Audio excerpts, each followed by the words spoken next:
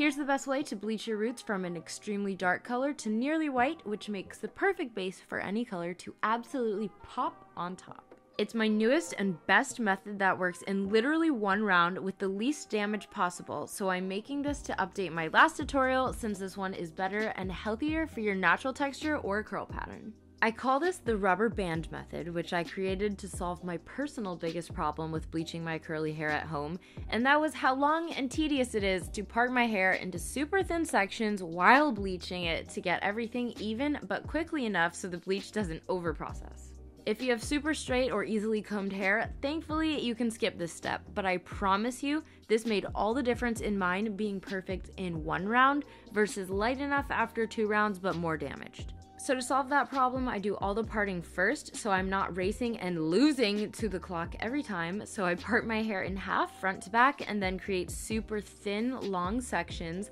less than a centimeter wide and put a small rubber band elastic in the middle of that section to keep it together. I like to measure the length of my new growth and use that to figure out how much bleach I'll be needing because the most annoying thing is running out of bleach in the middle of doing your hair, but the second most annoying thing is when you activate too much and end up wasting your products and your money, so in this economy, I would suggest measuring. Buying a scale is so worth it so you get the perfect ratio of ingredients for best results, so I'm using my favorite bleach, which lightens so well and also contains a bond builder, and for the first time ever, I'm using a 20 volume developer, which is less strong than my usual 30, therefore less damaging, but will it get me all the way to blonde in one round?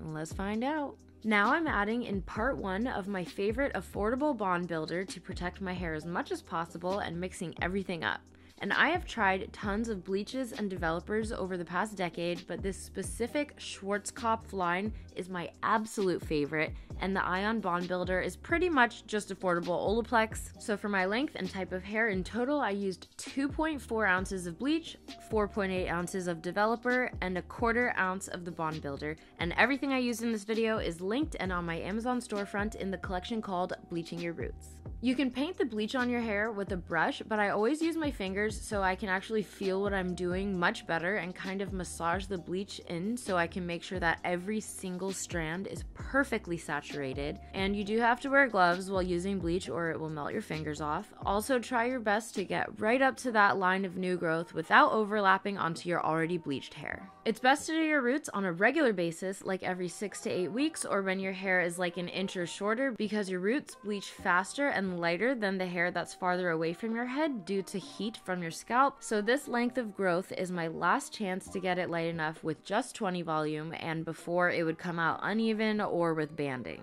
And I am so bad at doing things consistently, which is why I usually miss this sweet spot for doing my roots, but for the sake of healthy hair, it's definitely been worth it and my curl pattern has been absolutely thriving. You can do half of your head at a time if you're not able to get through everything quick enough before it starts developing for too long. Wash it, then do the other side so it comes out evenly, which I do if my roots get too long, but I was able to do all this in just one round, had my mans check the back for mistakes, and while it processed, I used the Joico Moisture Recovery Treatment Balm to deeply moisturize the rest of my hair. When I saw it had finished processing, which is about 40 minutes later, I rinsed out the bleach thoroughly with no shampoo yet. You have to put step 2 of the bond builder in for 10 minutes. Then you can shampoo, condition, and dye on top of it. Here's how light it is after just one round, which was the perfect base for the color I did on top, which was a bright pink that I ombre faded into the red I already had, and I also have a full tutorial showing how I did that already posted. But hopefully this video was helpful for those of you who bleach or dye your hair and will help you keep your hair as healthy as possible.